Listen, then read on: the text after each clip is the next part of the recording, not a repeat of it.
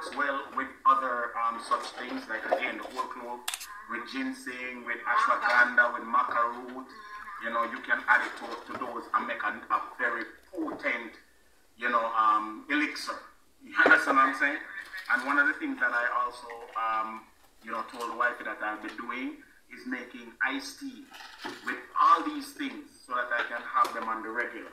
You understand? So I want my iced tea set up nice and, you know, the things set well, you know.